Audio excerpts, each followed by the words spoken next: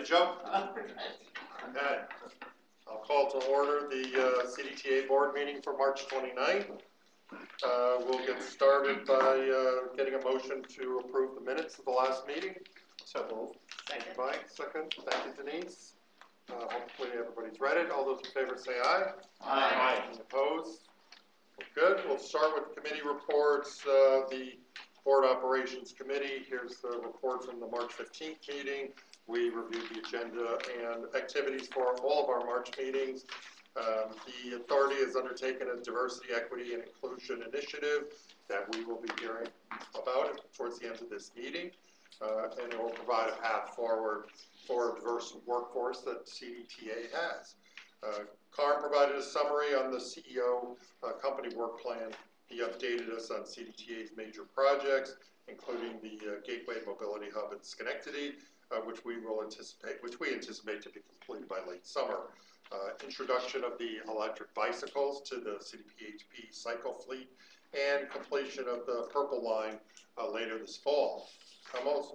We also asked for committee assignments and board officers. I've put together a nominating committee led by Pat Lance to develop a slate of officers for the 23-24 fiscal year, and the committee will present their recommendations at the next meeting. And I'm working with Carm on committee assignments, and we'll have that to you shortly. We certainly appreciate all the help and time that everyone puts in as volunteers on the board. Appreciate your work. The next meeting of the committee is scheduled for Wednesday, April 12th, 9:15, right here at 110 Watervliet Avenue. Unless there are any questions, we'll move on to the next committee. Denise Figueroa. Okay, thank you. The committee met last week, March 22nd, right here at 110 Watervliet Avenue and on Teams. We have one consent agenda item today. It's approval of the procurement manual. The staff provided the annual review of the procurement manual. We had a good discussion on sole source awards and maintenance contracts that are supportive of prior competitive procurements. With the cost of goods and services increasing, we recommended raising the competitively procured board approval of contracts by $50,000. So from $150,000 to $200,000, and change orders from $100,000 to $150,000. So we need a motion to approve the revisions to the procurement manual. So moved. Thank you, Joe. Second. Thank you, Jackie. Any questions about the procurement manual? Favorite topic of mine. It was quite a lengthy discussion we had. It was. And you know, from a staff perspective, I appreciate that discussion because sometimes it sometimes can feel like it's boxing things in, and it's good to hear from the members on your perspective on really the level of involvement that the committee and the board want to see. So most appreciated, and frankly we like a little pushback from time to time. Well, before the meeting, we were talking about procuring a larger table for board meetings. Well, it's pretty obvious here that full house. When we have a full house, we have a bit of an issue. So I'm sure we may have to competitively procure architectural services to figure out the table and how to engineer it, but we will get on that. I got a fold-up table we can put on the end. Kids table, right? I guess Pete might not being here. Pete might have to be the designated kids table. I wanted to make sure you all had a place to sit. Thank you, Peter. Any questions or comments about the procurement manual, the action ahead of us here? If not, all those in favor say aye. Aye. Any opposed? Any abstentions? It's approved. Okay, the investment committee met on March 22nd prior to the committee meeting of performance monitoring, and we will be providing a quarterly report shortly to the board. We had two administrative discussion items, review of performance metrics. Chris Destiny facilitated a conversation about the metrics that we use in the non-financial performance report. We reviewed these measures from time to time to validate their relevance and their accuracy. Missed trips have been a challenge as they have been rising, but as a percentage are relatively Chris recommends that we modify the chart to report percent of missed trips as a function of the total number of trips performed. The STAR trip denials have been at 0 for a couple of years, and because of the way denials are defined, they will always be 0, and therefore the metric is limited. Chris recommends replacing the existing metric with a chart that accurately reflects system quality for STAR. The new chart will show the number of clients supported outside the 25-minute window, transported, outside the 25-minute window, and the number of no-shows, as well as the number of clients not transported due to delays. So these changes will be reflected in the next month's report. It was a good discussion about those items, I think. And then we moved on to the financial report. Mike Collins gave the monthly management report. The MRT was under budget for the second month in a row, but is still 20% over budget for the year. Customer fare revenue continues to grow and is 27% over budget for the year. The Rensselaer Rail Station revenue continues to improve and is 45% over budget for the year. Wages were under budget this month because of less work days in February and continued headcount challenges. For the year, wages remain 3.7% under budget. Workers' compensation is 30% under budget for the year, and we are in a very good financial position as we close out the fiscal year, or 1 month prior to it. And then we did not go over the usual monthly non-financial report. Chris Desney had provided the previous metrics, and so that information bill was in the packets for all the board members. And our next meeting is April 19th here at Littleton Waterville on Microsoft Teams. Thank you, Denise. Anybody have any questions for Denise about that meeting? Just on missed trips and STARS, missed trips here. We're not running away from it. I mean, missed trips are up. We want to try to normalize that. What we want to try to find is when should we get excited about it? When is it too much? I think really we're looking for sweet spots. I think the way Chris is posing to show it, a good discussion, give and take. I think it's the right way to start. We could always change that. And on the STAR thing, we all know that reporting 0 is just not the right way to sort of evaluate service quality in STAR. So again, let's look at these 2 or 3 things that Chris is suggesting. But I think as he's shown you, we have reams and reams and reams of data. We can sort it every which way to Sunday. So if that doesn't work, we can come back and redefine it again, look at something else. But to just say there were 0 missed trips in STAR, or 0 trip analysis, Yeah. we're just not being accurate. Yeah. Well, I think everybody in the room could come up with a chart that they would want. We'd have to stop someplace, and that's why we got Chris. Whoops. He's online. He's in his office. He said, "That's right. I want to sit in Georgie's seat and kind of get mad." He's up there somewhere. But we'll keep playing with those measurements. Great. All right, we'll move on to the community and stakeholder relations report from Jackie Falatica. Thank you. The Community and Stakeholder Relations Committee met on March 23rd at 11:15 a.m. here at 110 Waterville and also on Microsoft Teams. Staff provided updates on 3 items. The first item, CARM provided a summary of advocacy efforts for the 2023 legislative season. Meetings with legislators at both the local and state level continue. Our message of growth and expansion is a central theme of our conversations as we await the state budget. The second item was about the employee app link. Jamie Caslow updated us on the rollout of that happened 8 months ago. Blink was rolled out as a way to keep the entire workforce connected and updated on company news, operations, and employee engagement opportunities. To date, nearly 70% of the workforce has downloaded the app. The third and final item was the monthly earned media and community engagement report provided by Jamie as well. Last month, CDTA earned 20 media placements in television, newspaper, and radio. Stories focused on the annual State of CDTA event, the progress on the Purple Line BRT, the March Madness shuttle service, and a new universal access partnership. CDTA participated in a number of local and national events to showcase its workforce to the community. One of those events, Transit Worker Appreciation Day, was celebrated on March 18th. Each year, CDTA marks the occasion by saying thank you to its workforce in several ways. Looking ahead, CDTA will celebrate Earth Day on April 22nd and gear up to kick off Season 7 of CDPHP Cycle this spring. The next meeting of the committee will be held on Thursday, April 20th at 11:30 a.m. via Microsoft Teams, and I'm also here at 110.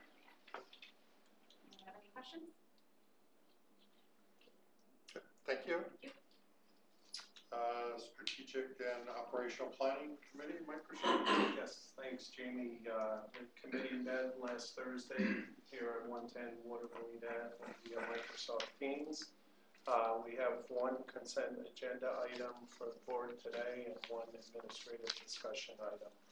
And before I present the budget to the board, Mike Collins wants to give us a brief preview of the budget. Sure thing. I think Vanessa's bringing it up right now. All right. Thank you very much, Mike. So I know that we have talked about our budget for the past several months, and some of you have heard this a few times. But I just wanted to give a quick overview of some highlights of our revenues and expenses of our operating and capital plan. You know, we have a balanced budget of $126 million. Customer revenue is significantly up this year, to the point where we are increasing our line by $4.3 million to $19 million. This is the highest ever we've had a customer revenue projection at. So we're way past COVID as far as I'm concerned now. Rental rail station and facilities, we're increasing by $1.1 million. We have Amtrak customers continue to come back, so therefore they're using our parking more. Our leases are now fully restored, and we actually have a parking increase going into effect next week. And then on the New York State STOA, our state operating assistants, the governor's executive budget has proposed a 7.1% increase to our state operating assistants to bring it to $55.7 million. And then on the expense side, just some highlights here. You know, wages and benefits, they make up 70% of our budget. Most of our revenue is paying for our people. Our number one resource is our people, and they operate, they maintain, and manage our company. Our assumption is we're going to have a 4.1% wage increase. That will accommodate the new Purple Line that starts in the fall, and also a modest increase for employee wages. Purchase transportation, it's up 16%. This primarily consists of 2 star vendors for our paratransit services, and also our Northway Express and our Thruway Express contractor. And this is mainly because, or due to, we're outsourcing more work because of the manpower challenges we've had all year and continue to have, and I know we spent a lot of committee time talking about different manpower challenges we've had. Lastly, on the expense side, fuel is up $1.8 million due to market volatility, really high inflation, and world events. So we went from we will go from $1.76 to $3.05 per gallon starting in June. So that kind of summarizes just the operating budget. And go to the next slide here. This is just a kind of a snapshot of our fiscal 24 capital plan here. This past year we received 2 electric grants. And basically to construct our infrastructure to increase our charging capacity. It also includes things like replacing a transformer, obtaining some new switch gear, and in the out years we'll be able to order 16 electric buses. You'll see the pylon there of the Purple Line. We're finishing construction on that this year, and we will be rolling out the start of the new Purple Line, later this fall. Also, we have our, what I would call our first real mobility hub called the Gateway in Schenectady. And in fact, construction starts on that next week. And then finally, the fleet replacement, we do our annual fleet replacement, which we will purchase about and replace 30 vehicles this year. So all told, that's just kind of a quick overview, quick summary of our operating and capital plans. If anybody has any questions, I'm here to answer them. But I'm going to turn it back over to Mike so he can go through your notes here, make all the proper recommendations. All right, thanks, Mike. You're welcome.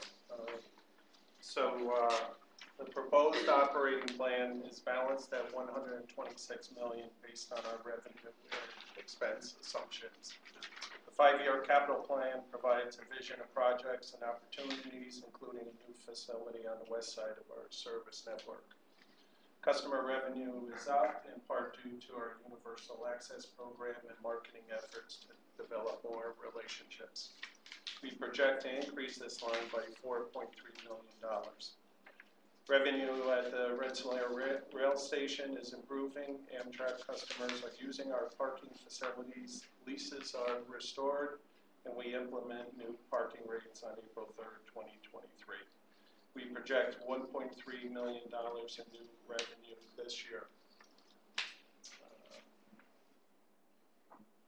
We have budgeted a 7.1% increase in state operating assistance based upon the governor's executive budget.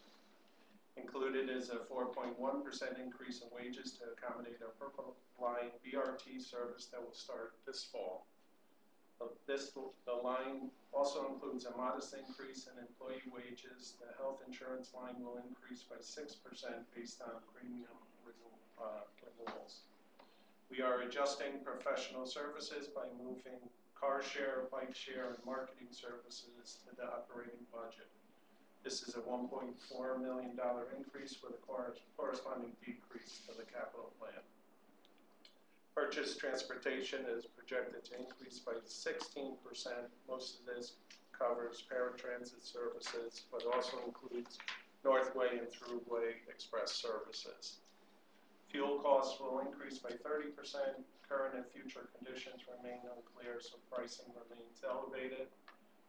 The budget increase is $1.8 billion. The first year of our capital plan includes construction of the Gateway Mobility Hub, upgraded shelters and improvements on the BRT Red Line, and a new parking information system at Rensselaer Rail Station.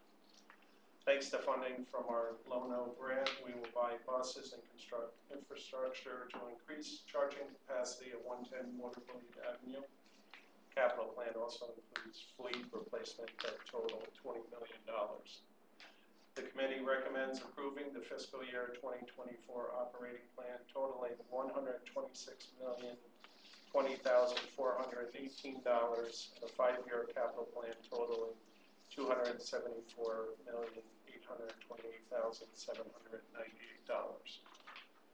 So we just need a motion to. We get a motion on the resolution? Thank you, Jackie. Second by Dave. Thank you, Mom. Thanks. Dave, what's the first budget you remember? It's about $8 million. A little bigger than that, but it's grown. I read in the newspaper that Rensselaer County mortgage tax is down 14%, and they expect it to keep going down next year. Did you? I didn't see that, but that's totally expected. Yeah, we're down, well, what are we down this month, 40%? Yeah. Hey, these are big numbers. Dave remembers his budget numbers by heart. He's being modest. He's good with numbers. When I walked in the door X number of years ago, it was $35 million. But, everything is relative. But it has increased a lot in the last 3 or 4 years. The cost of doing business is just much more expensive. But, the proud part here is it includes, like Mike showed you, the budget still is focused on people who do the work. And it's focused on, initiatives that we're driving. Our third BRT, the only system in upstate New York with the BRT. We're opening a third. I mean, that's how far ahead of everyone we are. And we're not just opening BRT. There's a busway. I have to get used to this garden way. There's a garden way, through the University of Albany. It connects to the Harriman office campus. It includes new vehicles. It includes the Gateway Hub. We've talked about that mobility hub in downtown Schenectady. That's going to be. I don't use that word transformational. Unfortunately, it feels government to me. But it is going to be transformational. It's in keeping with, if you follow what's happening in downtown Schenectady, there has been a transformation. It's now at the base of State Street, where Schenectady Community College is located, one of our major partners. And then it opens up into a completely redeveloped area that, our good friends at Metroplex have been engaged in for the better part of 15 years. So, we've made an effort to connect that Gateway Hub, and I think it's going to be something that we can all be proud of as a community. So it includes a lot of things like that. This is not just a budget that, is just like last year and just like the year before. I mean, every year I think there's something in this budget for everyone. So I'm proud of it. I do have to tell some of the people who used to work here what the number is. I saw a couple of them this morning at Awake, and they were asking me, and they said, what? But I said, you guys are retired. You understand it costs more for everything. But it's a good budget. It's a solid budget. Appreciate everybody. Different system then. Yeah, it is. I appreciate everybody's time. We have committees, we have informal committees. Just about everybody at the board table, not just about everybody at the board table pitches in. That's what makes it kind of fun. Everybody pitches in. Appreciate it. Thanks. Yep, and thanks to you and Mike and staff for pulling this together. Trish, their first budget, she did a great job. Good one to start with. Unless there's any questions, I'll call the question. All those in favor say aye. Aye. Any opposed? It's approved. All right, and then we had one administrative discussion item, which was the Washington Western BRT construction update. Jeremy Smith provided the committee an update on the construction of the Washington Western BRT.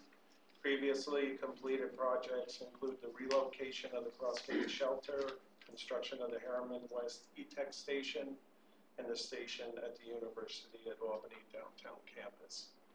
The garage expansion has also been completed, which includes 25,000 square feet of additional storage space, bus washes and lifts, and a new kitchen and break room.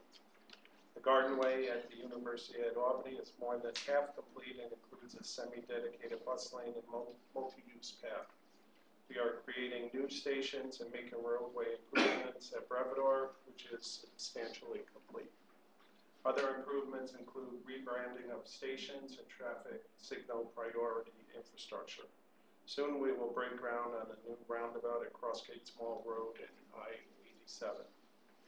We are on time and on budget for a fall 2023 rollout. The next meeting of the committee will be April 20th here at 110 Waterville Ave and via Microsoft Teams, and that concludes my report unless there's any further questions or comments.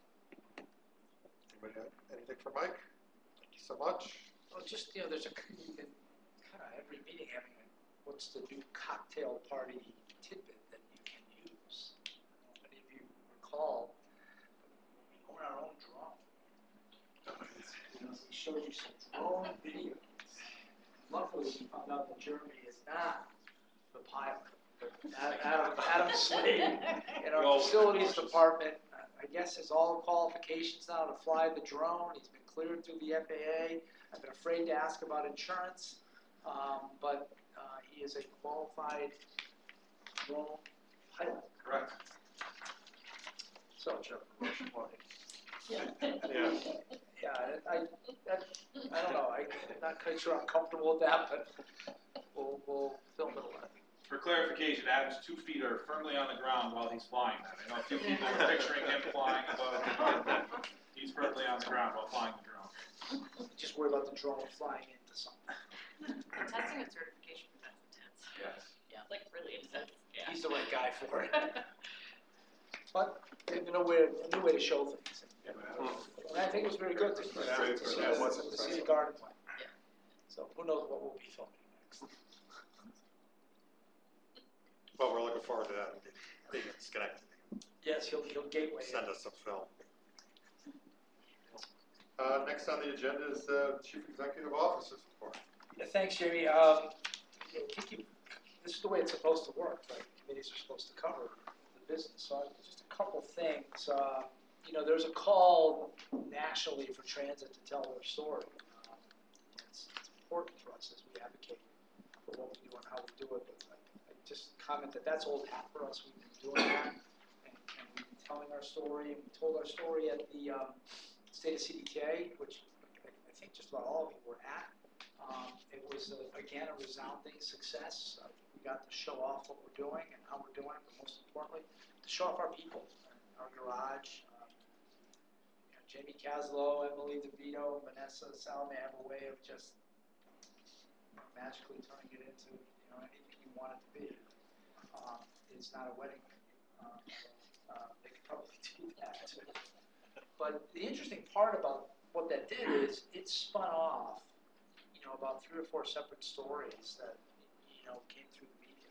So it's interesting how that works and how it kind of cascades down. In fact, Spectrum News was here without a story, and literally we walked them through the garage for future stories, for things that they might contemplate. So our relationship building sort of is always ongoing, continually, but it's impressive the way we've been able to tell our story. It all starts here. It all starts with the budget. It all starts with having a clear vision for what you want to do. So I appreciate the continued effort of the board and the staff to get that done. We mentioned advocacy. We're in the home stretch. Doesn't look like, for those of you that like on-time budgets, doesn't look like we're going to hit April 1. Not quite even sure we're going to hit the first couple of weeks, according to our experts in the advocacy field. A couple of conference calls this morning. The holidays might get in the way. You've got Passover and Easter. Frankly, they probably need a little more time. It doesn't look like they've gotten to the level of discussion yet where everybody's in the room at the table. I'm not quite sure what that means anymore. But you know that the one-house bills are very favorable for transit, upstate transit. And there are funding mechanisms, latched onto that, more taxes. But we're silent on the tax thing. We don't think it's something that our industry ought to be. We shouldn't be saying we favor this tax or that tax, but we do favor increased funding for transit. So we'll see where that goes. We're still in the game, which is great. Hopefully, if worst case is 7.1%, best case is, I can't believe it, upwards of 20 to 25%. We continue to work on our merger with Glens Falls. That might take a little longer than we originally anticipated. The Board of Supervisors of Warren County are working their way through this. They will have to join the authority.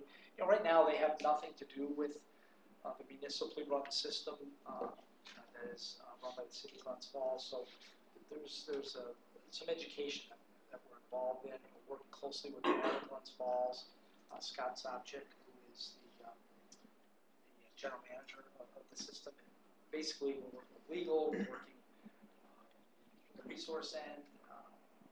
We're also, they lost their only technician mechanics, so we're substituting right now. But we're doing what we have to do, and that will take its own course, but it may take another couple of months.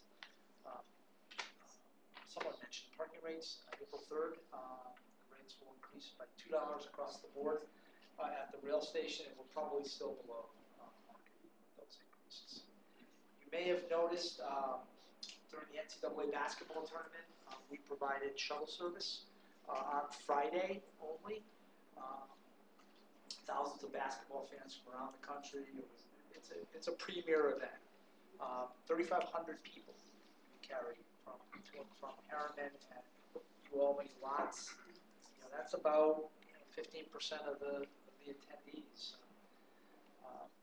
I was assigned to spy duty and just walking the streets. I heard a lot of people looking for the CDTA stop to get back to the parking lot. So it worked.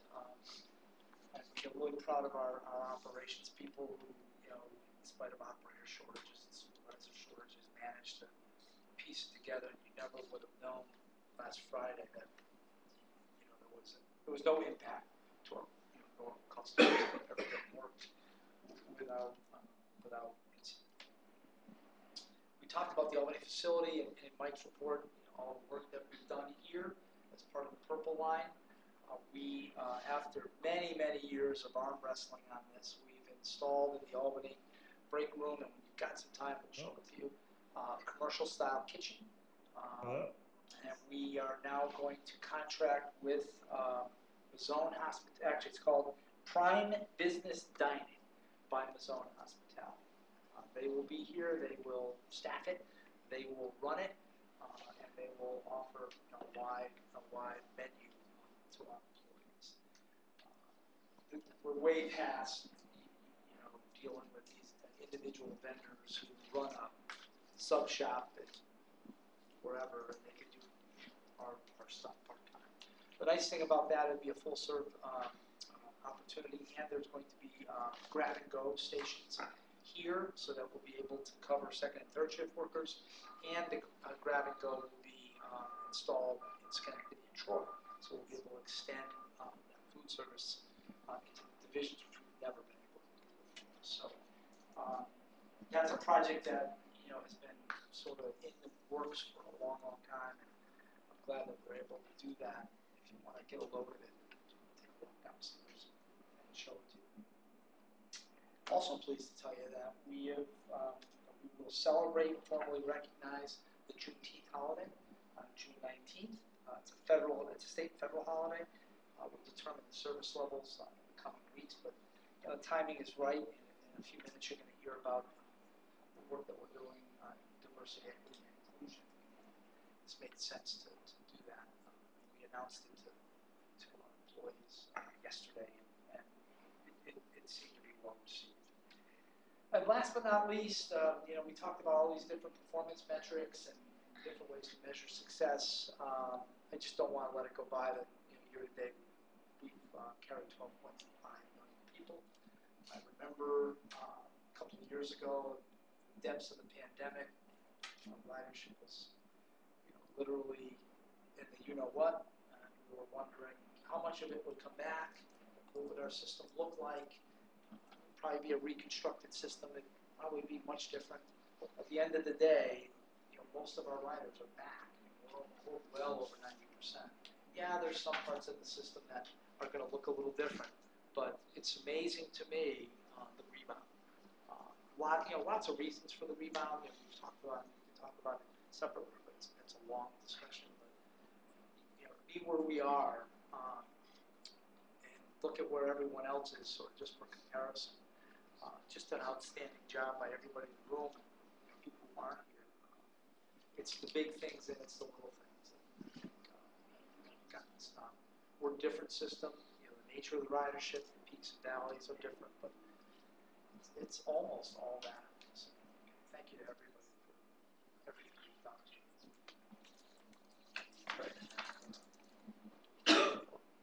My Jews and Joe. We have a guest speaker too. We will move on to the board member comments, if anyone has anything to add or say. Joe? Mr. Chairman, I've got a few notes from the conference that Georgie and Pat and I attended a week and a half ago in Washington, the APTA conference. I'm going to be paraphrasing, so if I got something wrong, please jump in. First thing is Mitch Londo was there, and that guy's worth the price of admission. He was really good, and his deal was, we got the money for you, spend it. They want us to spend the money and get more requests in. Something fell off the tree, and he said, grab it. They talked about no water on contract, but we all know how that goes. And a lot of the stuff was general, nothing with CDTA. There's no water on contract. They're talking about more accessibility, which was a good thing, when we put a bus stop in, we don't have to go 3 pads past the bus stop. If there's bad sidewalk or something, another 100 feet, they should go ahead and do it. But you gotta have the money for it. But, it's things like that that they're saying, don't worry about the small stuff. You do it, we'll take care of it.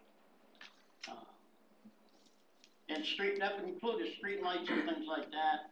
And they talk about getting more partners and more advertising, which we do constantly. More routes. There seemed to be a consensus of hydrogen is what people are looking at as opposed to electric. Especially the prairie states, Texas, you know, where they've got long haul things. But I think that's gonna work for all of us.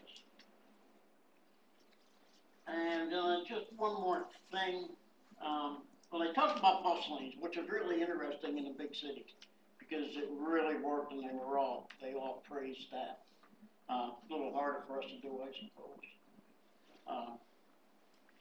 And they talked about promoting people. Don't worry about degrees. Get the people that can do the job. And actually, that's something I've been talking about for years. But,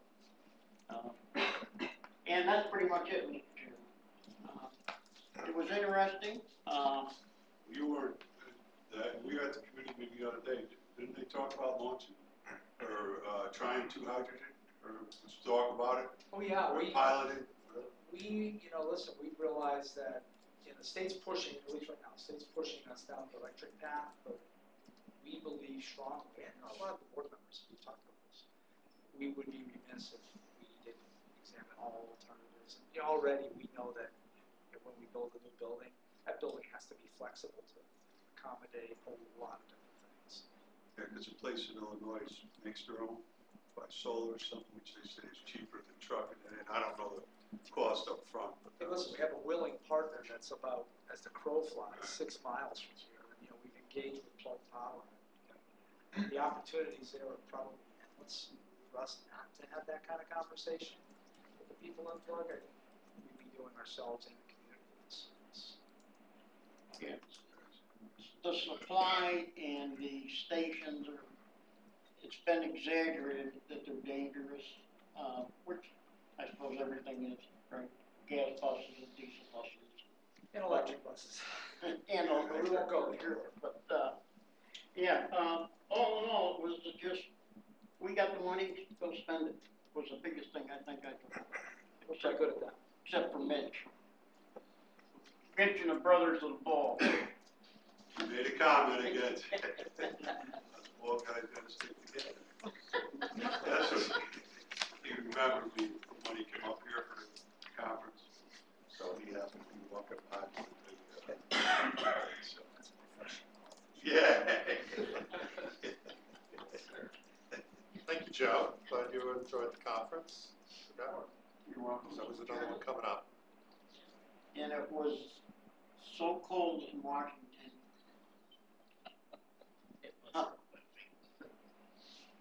And Pat and I walked the streets, but that's not right. Pat and I walk around a lot.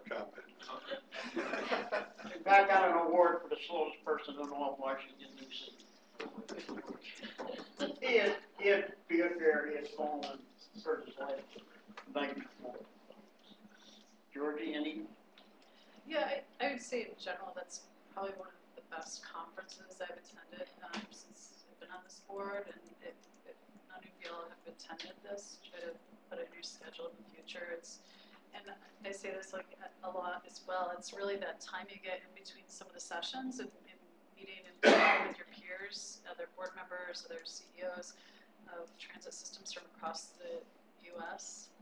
Is so beneficial, and I love connecting the pieces. Someone was installing a BRT line, and I connected with Carm to just share some lessons learned. I think that's a huge benefit of an organization like APTA. Great. Yeah, I agree. Anything else from any members? So we'll move on to our next item. At the Board Operations Committee, we talk about the work that's been going on for a while on DEI and felt it was time for the board to sort of get a full update of what's happening within the organization. So we put it on today's agenda, and I'll let Carm make the introductions, but looking forward to it. Yeah, we've been trying to find the right time and the right place to do this, and I think the time is right. Not because of Juneteenth, but because I think we have finished enough work here so that we're comfortable in sharing this with you. So I want to introduce our guests.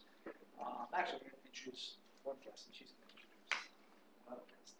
Sujata Chaudhary is the founder, executive director, chief executive officer, small businesswoman, so it means she washes the dishes and the bottles too. She has to.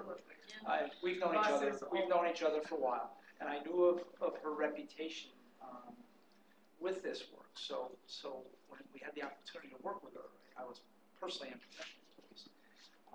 And they have been working with us now for a year, almost a year, and it's been an interesting year for sure.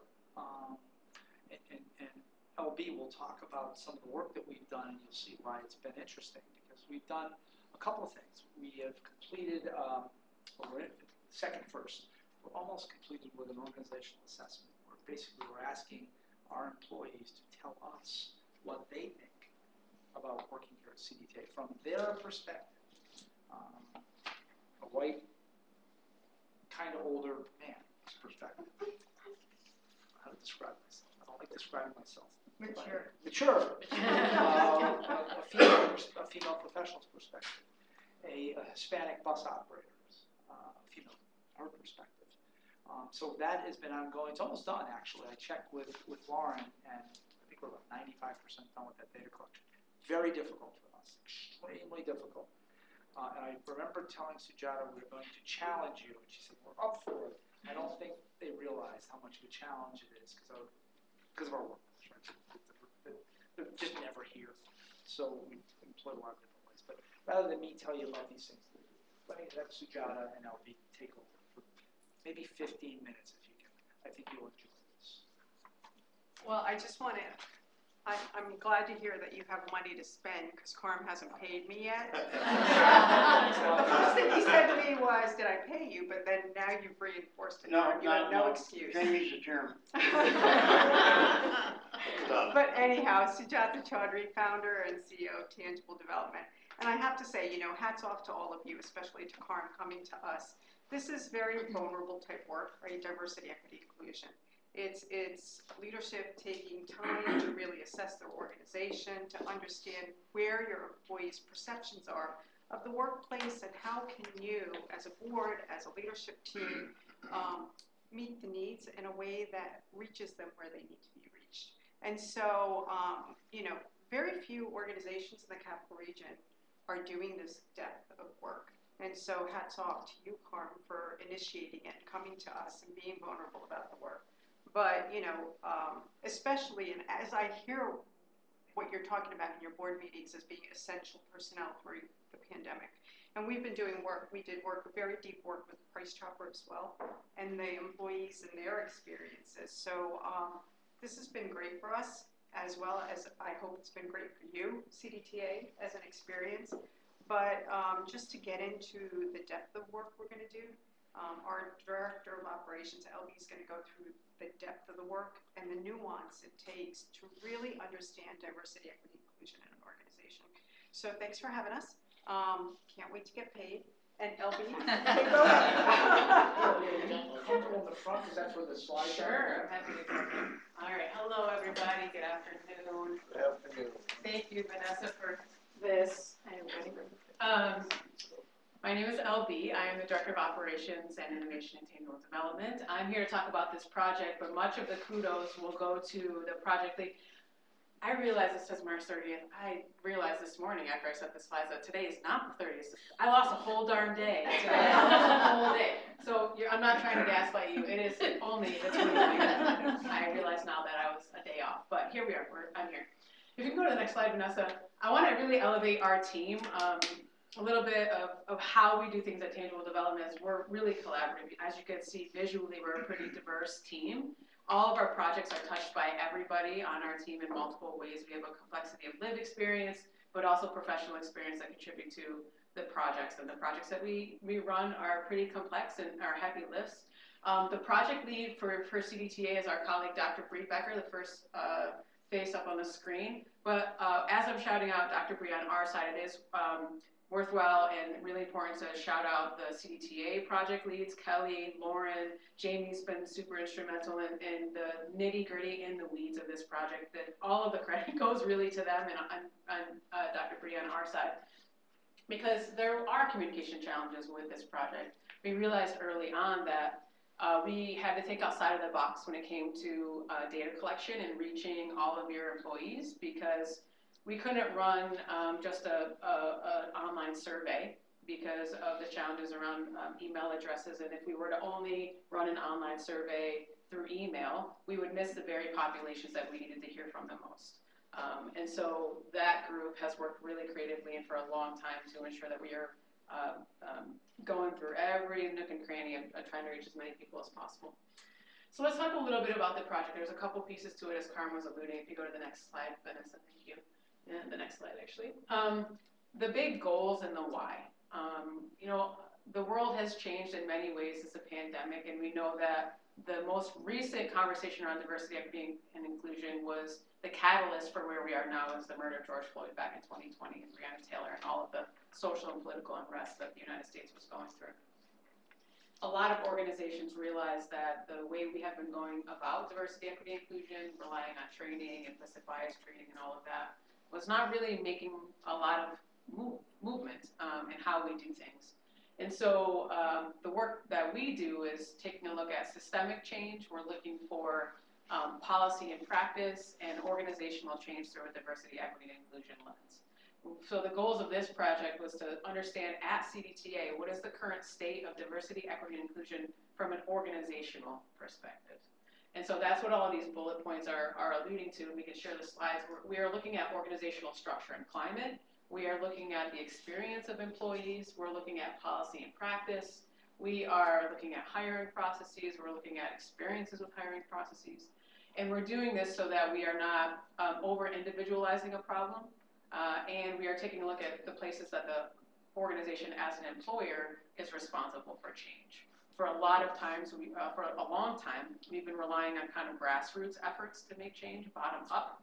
The model that we come in with is we're going to start at the top and shift the responsibility for organizational change around equity and inclusion to senior leaders and at the top of an organization, so that when the grassroots folks are still doing their thing, as they should, and senior leadership is taking more responsibility, you have kind of more coverage across an organization, and change is more possible. So if you go to the next slide, what we're attempting to do through this assessment is give you an analysis and kind of an analysis and a prognosis, a diagnosis, if you will, of where CDTA is as an organization on a maturity model of diversity, equity, and inclusion. This is a model of where organizations can be in the kind of current state of diversity, equity, inclusion work in terms of organizational maturity. You have your unaware organizations. Those are the organizations that are actively resisting change. Your compliant organizations that are doing what is kind of state or federally required around diversity, equity, inclusion.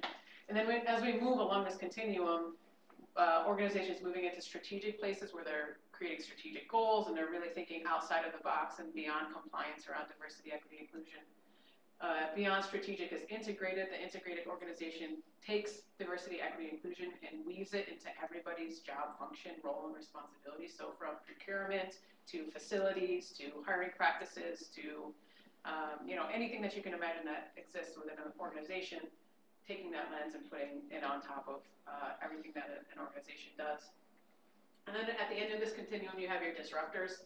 These are the organizations that are in your sector, the biggest risk takers, the ones that are kind of pushing the box and pushing the envelope around diversity, equity, and inclusion. So some practices that you might be familiar in the disruptive space. You remember a couple of years ago, Starbucks had that incident in one of their stores. Some black men were waiting for a friend and didn't buy any product, and the baristas, someone complained, and the baristas called the cops on them.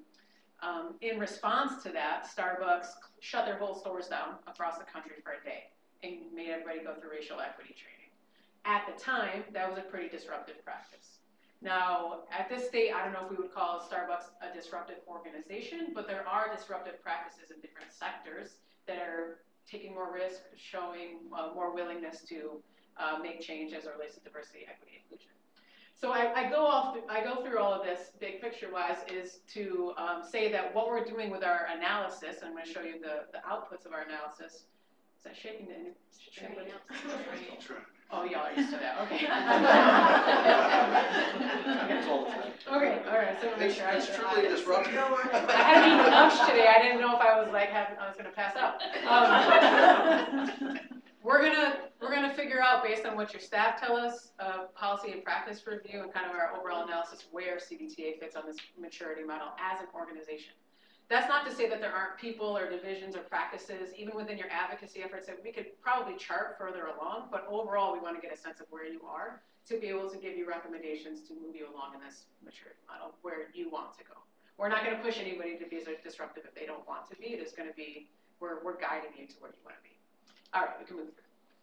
So one of the big outputs that preceded all of the assessments was leadership readiness. And what was unique about CDTA's leadership readiness work is we always have leadership readiness training. Our standard curriculum is 9 hours of training that we do with leadership teams that are going through an assessment with us.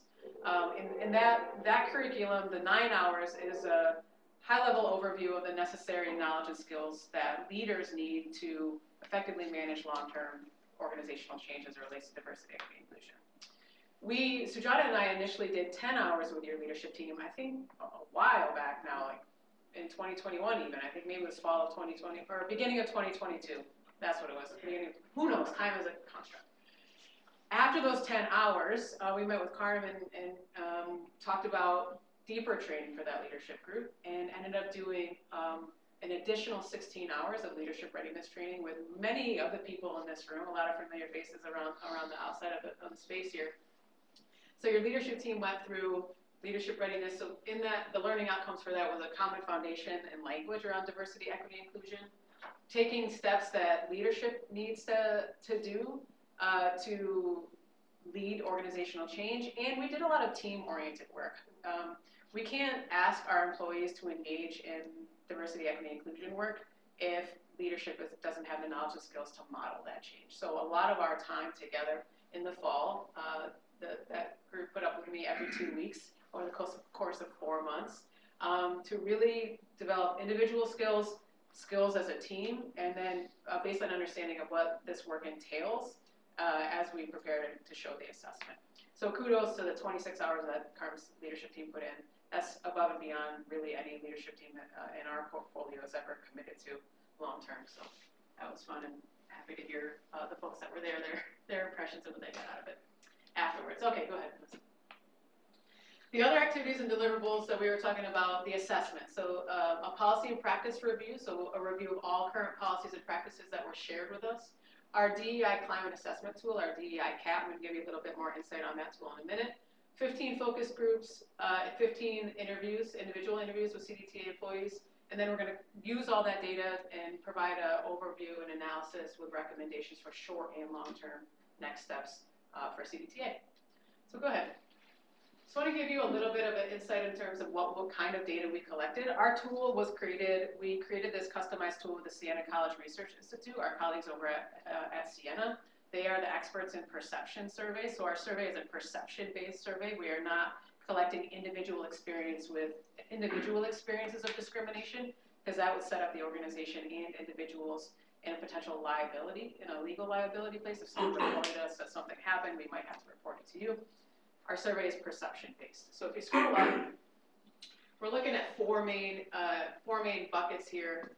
We're looking at institutional culture and structure. So how do your employees perceive the organizational culture around diversity, equity, and inclusion? How authentic do they feel like the efforts are? How inclusive do they feel like the organizational culture is? Institutional structure is measuring what policies and practices your employees are experiencing that are in place that support diversity, equity, and inclusion. But we also measure personal beliefs and practices. We want to get a sense of how much do your employees believe in the values of diversity, equity, and inclusion, and how comfortable and empowered do they feel to act on those beliefs, right? So we often see, particularly in human services, education, nonprofit sector, high beliefs around diversity, equity, inclusion, but a gap between beliefs and practices, right? So everybody espouses these values of inclusion, but when it comes to addressing bias or correcting someone by mispronouncing their name or misgendering someone, there's a gap between belief and action. And so we're likely to see this, I haven't seen your numbers, but likely this is a common theme we see across all clients, that there's a gap between beliefs and practice. There's often a gap between culture and structure. So big picture, that's what we're measuring.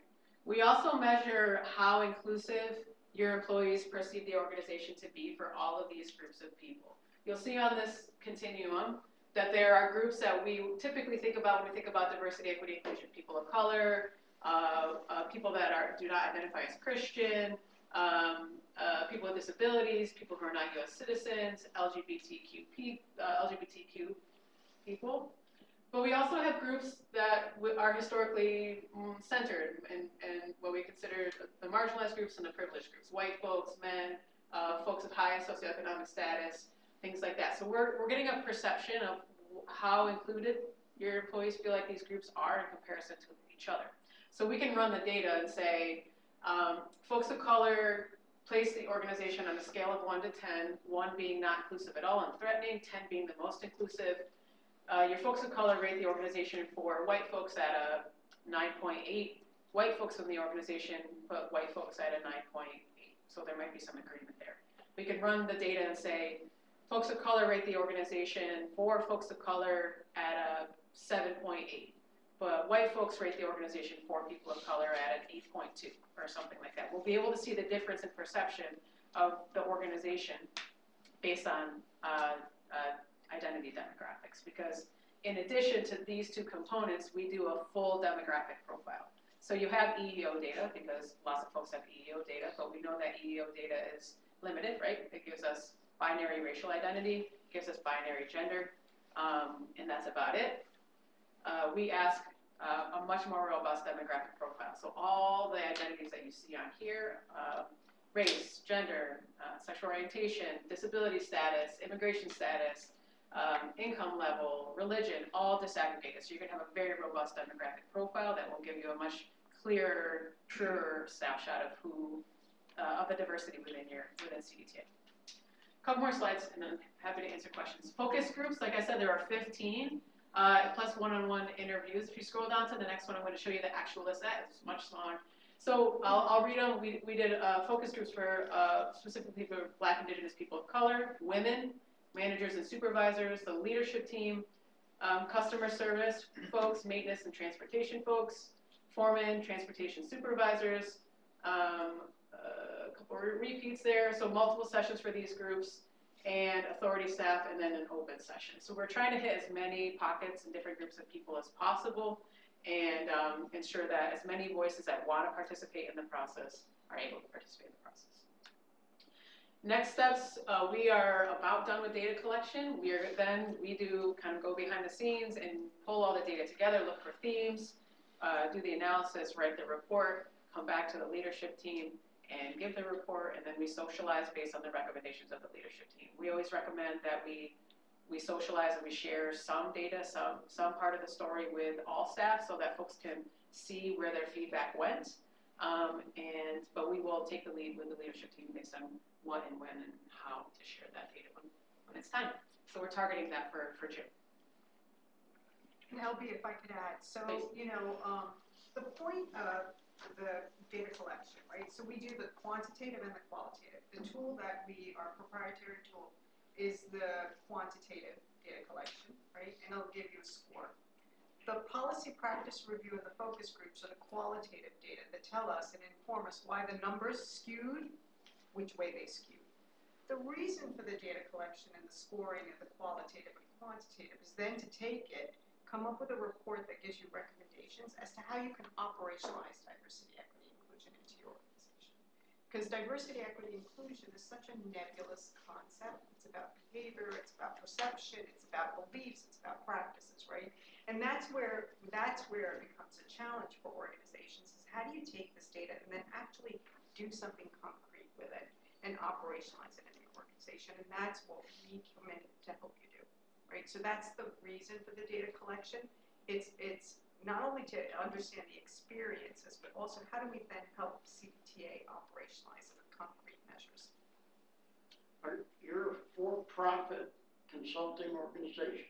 Yeah. Is that? Where do you get your parameters from? The government tell you, we need this, we need that? No, we get our parameters through research, right? Through research, best practices. We have PhDs on staff. We have data analysts on staff. Honestly, there are no standards for diversity, equity, inclusion, but we do sit on a national foundation called RAND, and we are helping them lead actual standards for diversity, equity, inclusion, which is why we as an organization don't participate in certification programs, because you'll see these organizations like Cornell and so on will do these DEI certification programs, but really a certification program doesn't have a standard to follow, and we're leading the standard. So we're developing the standard. We're working with the national organizations developing the standards. Did that answer your question? Almost. Are you gonna, at the end of this, are you gonna give us a list and say, this is what you need to do? Yes. The one thing I will say is we have all of our reports, there is legal parameters that we have to stay within, right? So we have all our reports run through our legal team just to ensure that we are, our recommendations are safe and sound, not putting anybody at risk.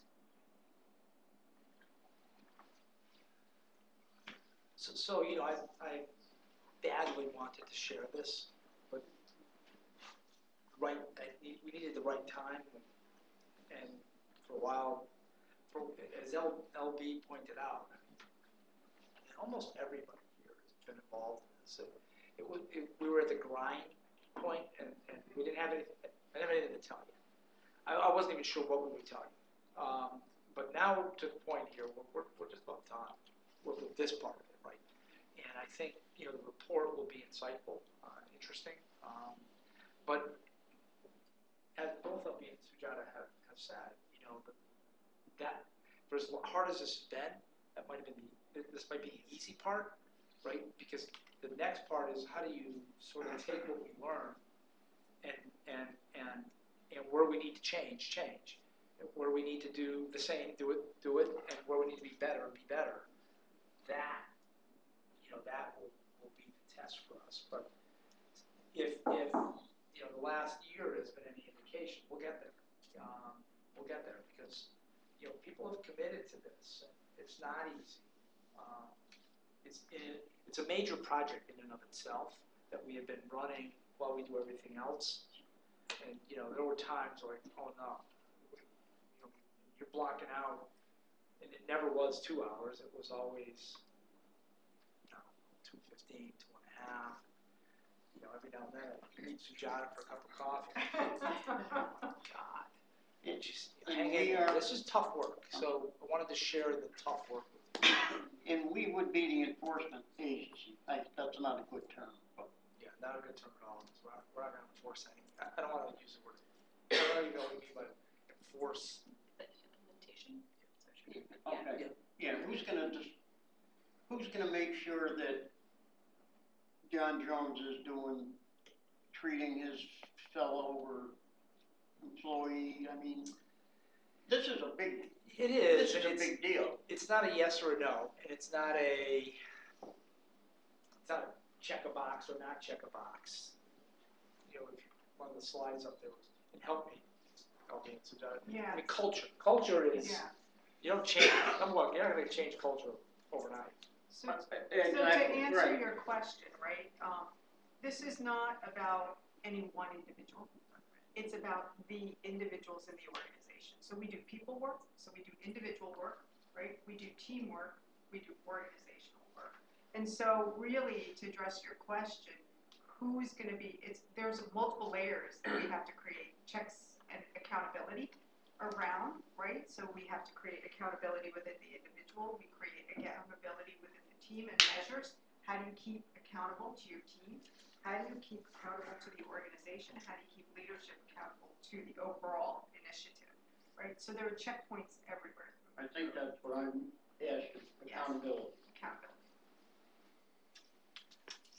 Typically, after a project like this, either with us or on their own, organizations will go through some kind of either strategic planning around DEI or action planning around DEI to take the recommendations and prioritize it, because there's a lot of data. We always get a lot of data. There's always, you know, the stuff that we find in our report you could probably use for years to come, because there's so much that of change. Even in the most progressive of an organization that's been doing this is an evolution.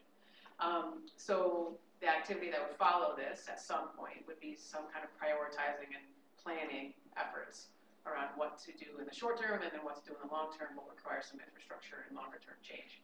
But that's what happens after a project like this.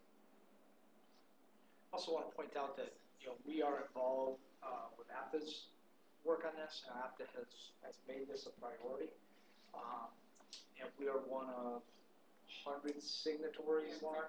160 something. So 167 systems that are engaged in this. So, and Lauren is our rep to the. Kelly and I jump on occasion. I know Lauren's deep into this.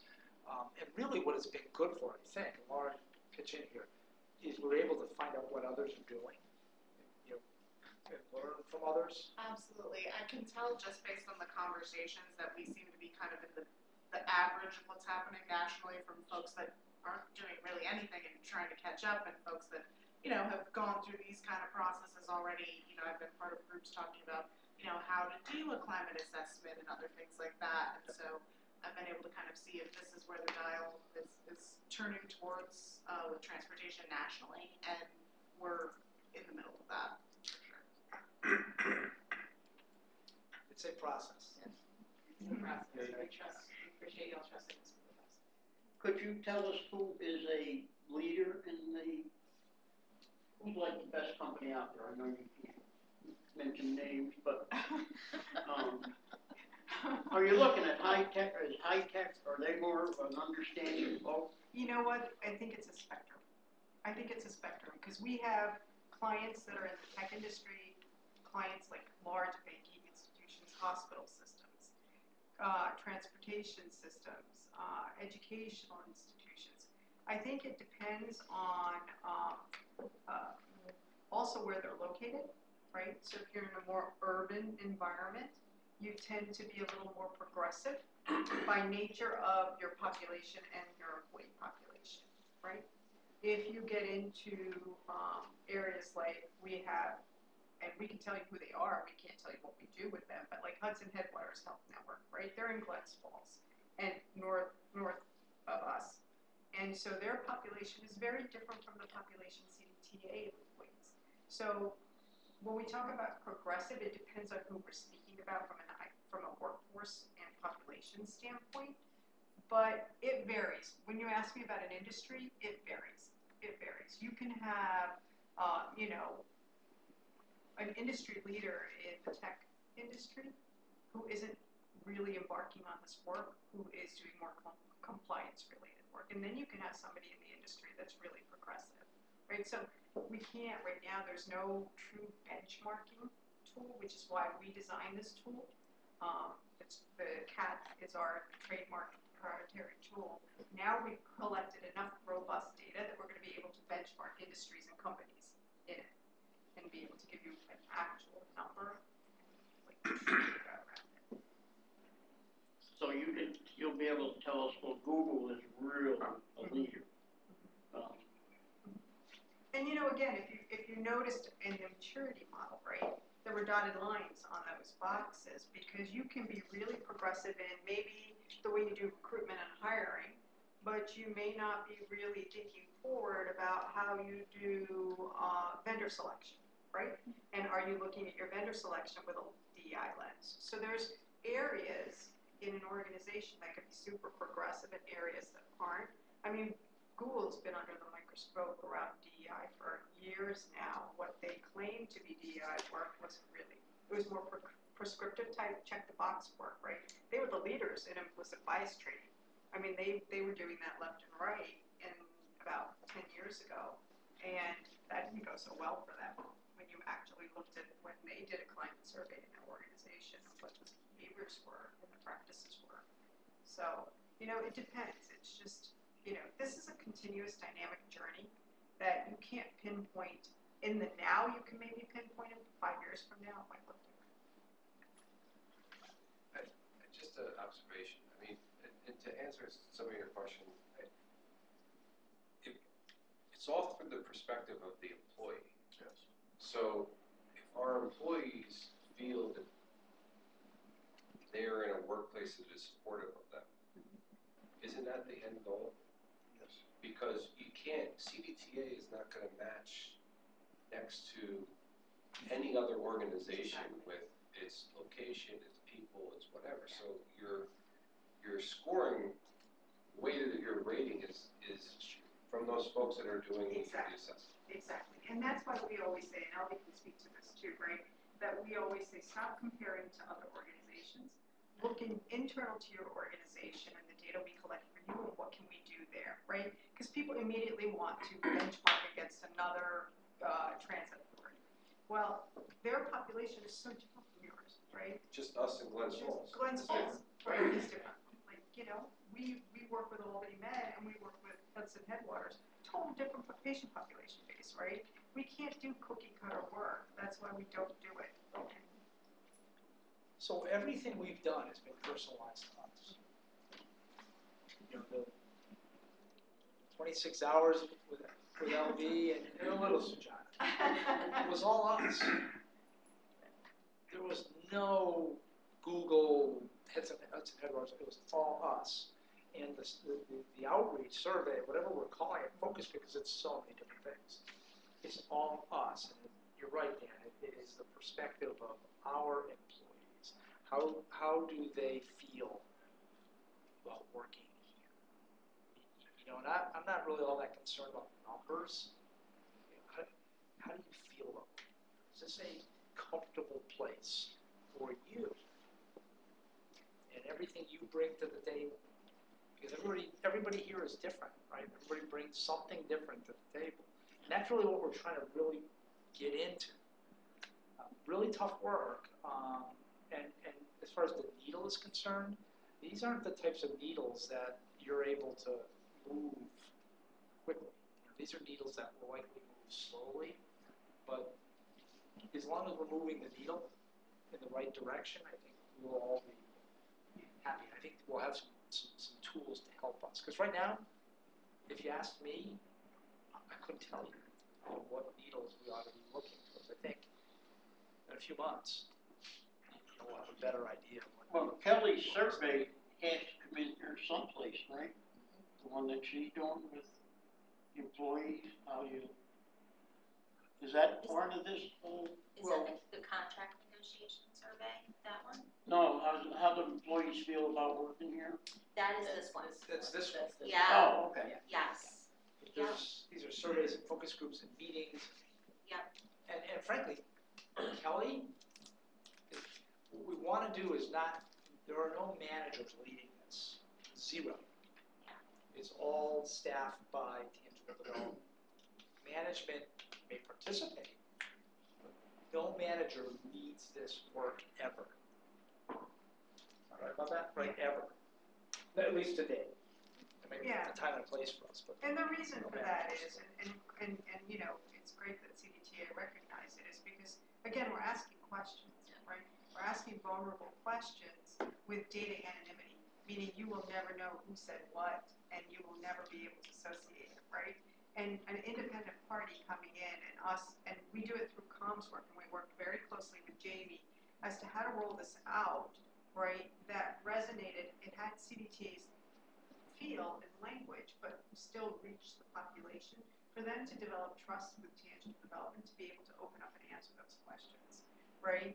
And so that they know that they can give us honest, sincere, vulnerable responses, so that we can give you honest and real data at that moment, capture it, so that we can then convert it into recommendation based on our findings. So the independent piece of it, the anonymity piece of it, has been crucial. Crucial and huge. So you're talking bus cleaner, bus driver, everybody. Everybody. Everybody. That was the biggest challenge, was getting out to those folks, and that's really the biggest piece that Lauren had to deal with, was how do we figure out ways to get in front of them, what's the best way to administer the survey. Were there people that were afraid of the survey but would be more open to a focus group with other individuals, or maybe they were more comfortable with a one-on-one meeting? So we had, we did everything we could to make it as, accessible to everybody. It was done at night. There were focus groups on weekends. Anything we could to try to get it in front of people. But, Lauren was the one that was coming up with the logistics and working with Tangible to try to get in front of as many people as we could. I mean, you got so many field people here, as does Albany County, I'm sure. I mean, how do you reach these people is pretty important. I think we got to them. I really do. I think we got to them.